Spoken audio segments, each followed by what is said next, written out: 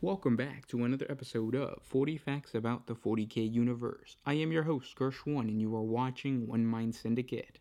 Today we continue talking about the orcs as we get into the different varieties of orc ships.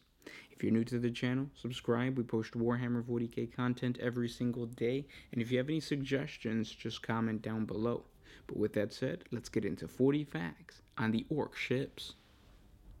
The orc race travels the stars in a variety of different void-faring ships, each one unique and brutally put together by various mech boys that make up a dangerous orc wall. Because having the inherent knowledge on how to build a massive starfaring vessel is not a very common trait amongst the orcs, they often rely on commandeering other starships. Even when a big mech capable of building an impressive spaceship is present in a warband, the orcs will always prefer to steal a ship, knowing that they'll have way more fun enslaving or outright slaughtering the ship's crew.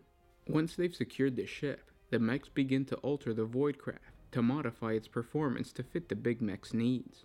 The first thing they'll do is make the ship dangerously faster by adding turbo boosters and rocket engines, and removing any component that would lower the ship's momentum during a charge. This often means safety elements of the original vessel are stripped away or purposefully broken, which is why engine and power core rooms on orc vessels are basically giant death traps for the Gretchen that are forced to maintain the various systems inside the ship. The next order of business for any orc big mech worth his chops is to make the ship more killy. This is done by adding as much DACA as possible. All weapons already on the ship are converted to become even deadlier. Thousands of big shooters, rockets, mech guns, and kill cannons are strapped onto the various sides of the ship. Massive heavy guns are sent from the orc's home planet to the orbiting orc vessel, and while most of the time they are randomly placed, they still become very deadly in close range. Next, the orcs loot scrap metal from the voidcraft by removing any piece of the hull that the mechs believe is not vital for the ship's space-traveling capabilities. This is done for two reasons. The first is to have building material for the various orc vehicles that will be constructed while en route to a battlefront. And secondly, because multiple ship docks and hangar bays must be opened up to allow thousands of fighter bombers and small assault craft to fit inside, just in case space battles were to break out during transit.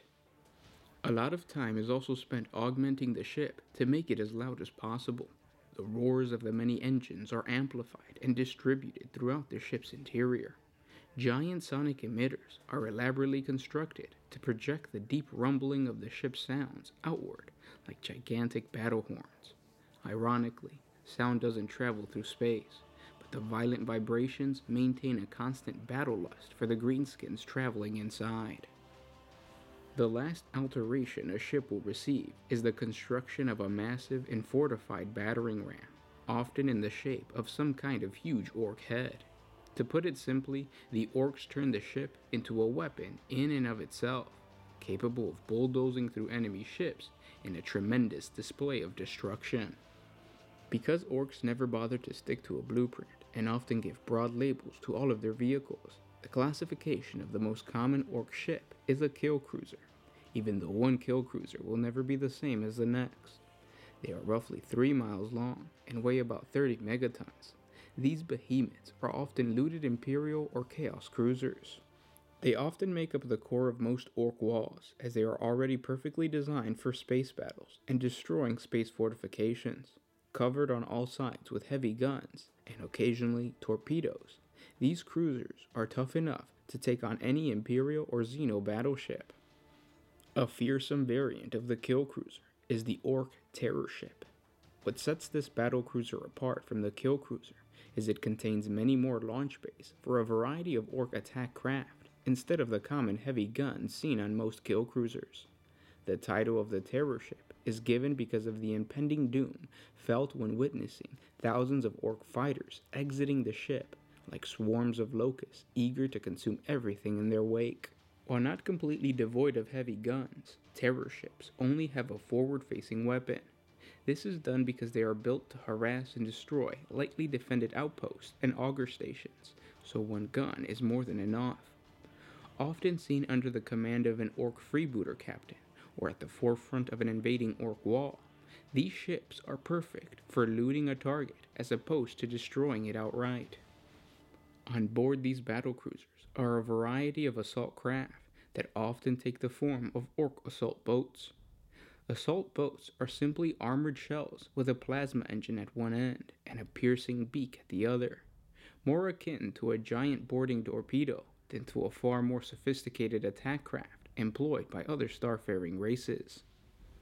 Fighter bombers are the second most common form of small assault craft, and they are equipped not only to intercept enemy ordnance during space battles, but also carry bombs and missiles capable of damaging an enemy warship. All Orc kill cruisers are almost always accompanied by dozens of escort ships that are highly mobile and can transport infantry with much more ease. Just like their bigger brothers, these ships are ramshackled together from various looted ships and scraps found after ship battles. The orkiest escort ship is the Brute Ram ship, about half a mile long and a quarter-mile wide. This escort ship is fast and easy to control, fitted with superior engines and maneuvering thrusters that allow it to line up with a victim vessel and then ram it. At the front of the Brute Ram ship is an armored beak with a rotary blade and often a drill. When timed perfectly, a Brute ship can badly damage even a much larger and powerful capital ship. The goal of the crew of this ship is to charge an enemy vessel and burst it apart with a single impact. The rarest Orc escort ship is the Ravager attack ship, which is the Orc equivalent to the Imperial torpedo boat. But because the majority of Orc-made torpedoes are very volatile and often self-destruct when fired, the use of torpedoes is avoided by most mechs. Instead, most Orc fleets rely on the Onslaught-class attack ships when it comes to delivering quick firepower. Their smaller frame, forward-facing thick prow armor, and large batteries of forward guns make it very good for an initial attack. Like all Orc attack ships, this escort is capable of atmospheric operation and can land on planets, allowing it to deliver green-skinned warbands and their vehicles and artillery to attacking Orc ground forces. For even heavier firepower, the Orcs rely on the Savage gunships, which are armed with short-range but incredibly powerful heavy guns. While easily destroyed in open head-on battles because of their poor rear and flank armor, these escort ships are best used during ambush assaults, a favored tactic amongst the Orcs. Hiding behind moons or amongst asteroid fields, these Orc escorts are sent in different formations to be the first to attack during an ambush assault. The unsuspecting enemy is often caught off guard, and by the time they have a chance to react, the assorted escort vessels have inflicted catastrophic damage, at which point a kill cruiser can easily bulldoze his way across the enemy. Surprisingly enough, not all Orc ships are built for the purpose of assaulting.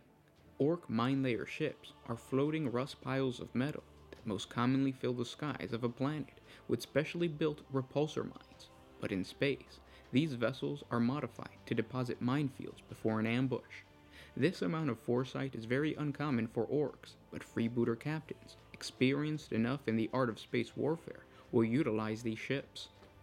The mine layer ship possesses either one massive or multiple small cranes, called mine grabbers.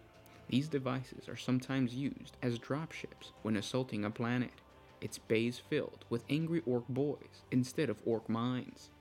Typically when it comes to planetary invasions, Orcs utilize the Landa ships. These Orc transport aircraft are used to land infantry, vehicles, and sometimes death dreads from an orbiting spacecraft. While not very agile, an Orc Landa is extremely durable and can withstand damage from most planetary defense turrets. Most of these vessels are equipped with numerous guns and rockets that are used to defend themselves from enemy flyers attempting to bring them down. The rarest form of Orc transport aircraft is the Orc crash capsules that are released from orbit and plummet through the atmosphere until repulsor jets slow their descent. They are rarely used because Orc repulsor technology often never works, and the crews on board usually disintegrate on impact. As said before, the kill cruiser is the most common vessel encountered at the core of any Orc fleet or traveling wall, but during the Third War of Armageddon, the Hammer-class battlecruiser was encountered by the Imperium. This massive ship was capable of laying waste to entire Imperial Navy squadrons. Their sole purpose was to bring to battle the powerful Launcha, which were the looted remains of a Nova cannon loaded with either torpedoes or bombardment cannon shells. Orcs also often hitch a ride on asteroids, referred to as rocks, by using mining equipment or simple explosives. The asteroids are hollowed out to accommodate every orc capable of cramming into the floating debris. Giant rockets and all manner of weaponry is attached to the surface, making the rock capable of void travel.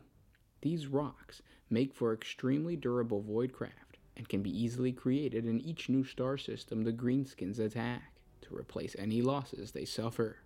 And the last form of spaceship used by the orcs that we'll talk about is the Space Hulk. A Space Hulk is a titanic amalgamation of numerous starships, asteroids, and other spaceborne debris that get too close to an orc-controlled sector. Once on board, the orcs make these giant floating trash piles mobile colonies, and just like the orc rocks and the other looted starships, they are orcified and used to find a proper fight.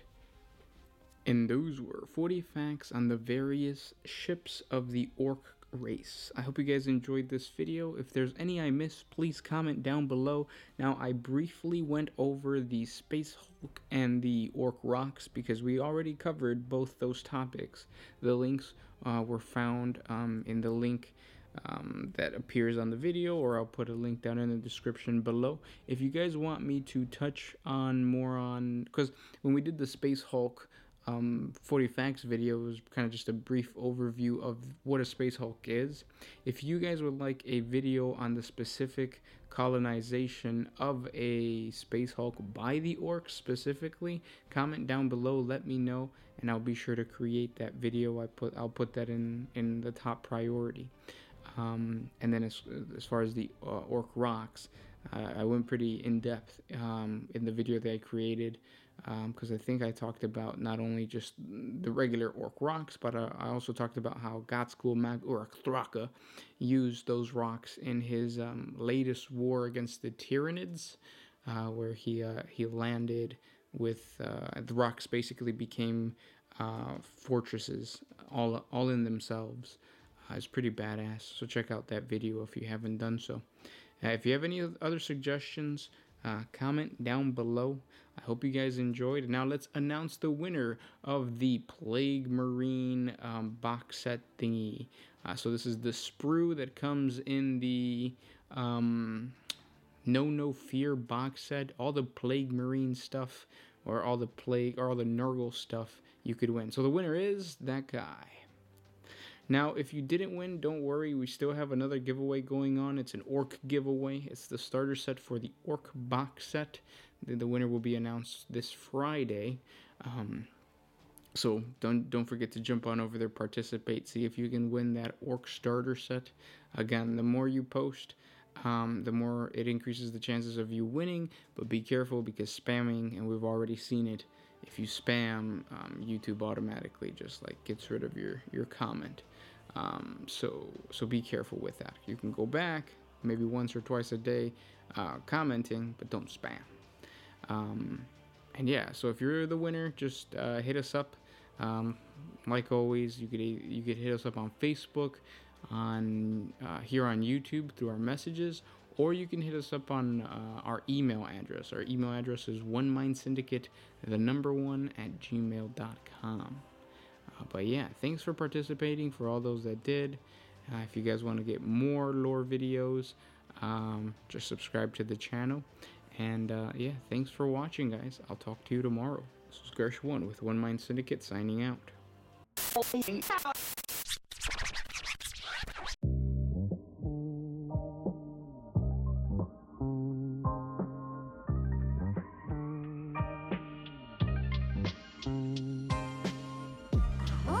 you